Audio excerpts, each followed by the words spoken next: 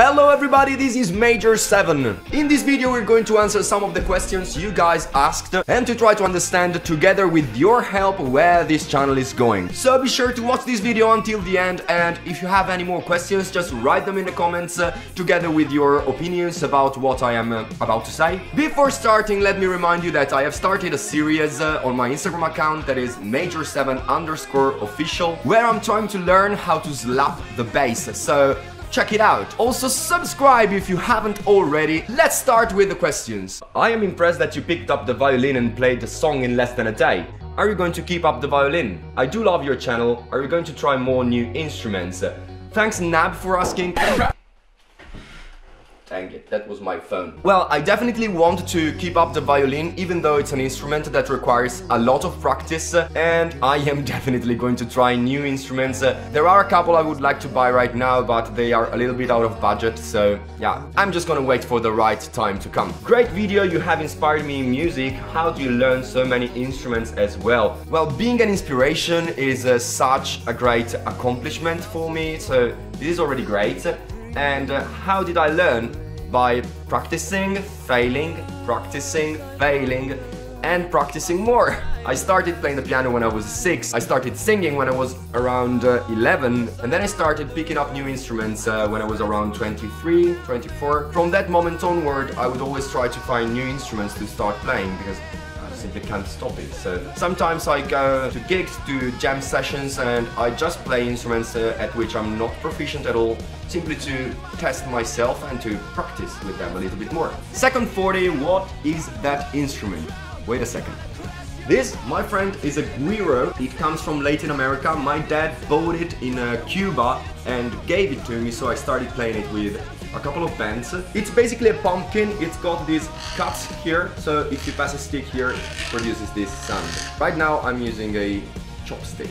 Yeah, because I've lost the original one. Oh, I've also been meaning to ask what is the song at the end of your videos. Well, thanks for asking. That is Little Creatures by Another Story. That is one of my bands. I quite often use songs by that band. Right now we are not playing live anymore. We have been playing together for so long, and our lives changed quite a lot during the last few years. But we have recorded a single that we are planning to release probably this spring. Oh my god, you're so good. How did you have the time to make a full song? WTF. Epsilon's Music is a person that is taking part to Roomie's challenges quite a lot. We've also chatted a little bit outside of these comments on YouTube. He seems like a really nice person. The time to make a full song, I didn't have it actually. I had to find it. Yes, I'm gonna talk about this later, but writing a whole song, making the video, recording it, shooting it, editing it, well, that was quite an effort. Due to Roomie mispronouncing your YouTube channel name, you know you're going to be known as Major 7F from now on, right? Yes, of course I know, I wrote a song about it. Anyway, should be Major 7, just pronounce it as you like, it's not a problem for me. I love your accent, where are you from? I am from Italy. Okay, this is in Italian, so I will translate it for you. By any chance, 2 instruments bought in 2011 in Hangzhou or Shanghai in China? Well, yes, this is one of my classmates from university. We were together in China in 2011. Yes, these are the 2 instruments I've played in the cover I made of Doris She. Was Italian your first language? Okay, I had a sort of conversation with minor 7th here. Yes, Italian is my first language. Same person asked, so do you still think in Italian, or is it kind of a mix between English and Italian? Well, I mainly think in Italian, but sometimes I find myself thinking in English, sometimes also in Spanish, but English is much more common. I think I do it whenever I want to simplify things a little bit, because I am quite fluent in English, but it's not my first language, so from time to time when I am overthinking maybe about something, I find myself thinking in English. Whenever I speak in English, I actually think in English. Were you self-taught for a lot of instruments? Well, yes, I studied the piano and I studied singing. I also took some lessons of saxophone from a friend who is actually a saxophone player, and for the flute.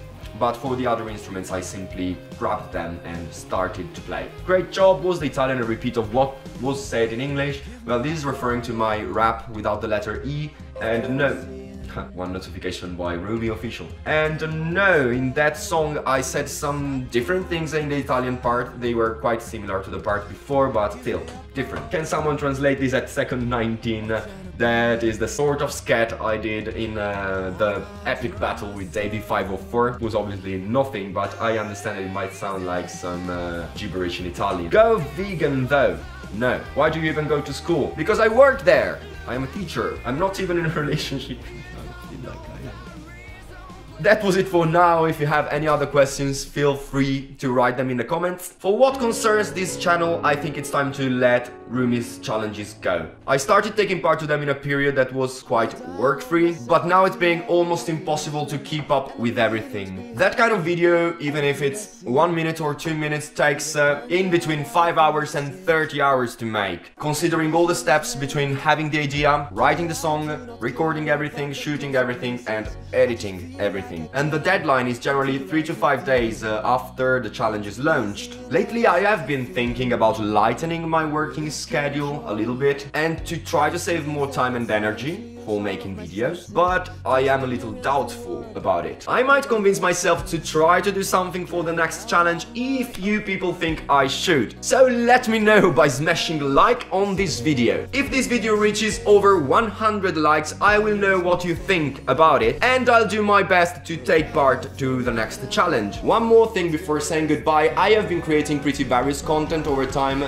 Original songs, covers, video logs, so the Clone series, practicing for a day with a single instrument. I'd love to know which ones you like the most and you would like to watch more of. Let me know these as well in the comments. That was it for today. Hope you guys enjoyed this video, and if so, tell it to your friends. More subscribers mean that I'll have less and less doubts about shifting my time and energy from teaching to making YouTube content. Thank you all for watching. Bye bye. Bye Major 7.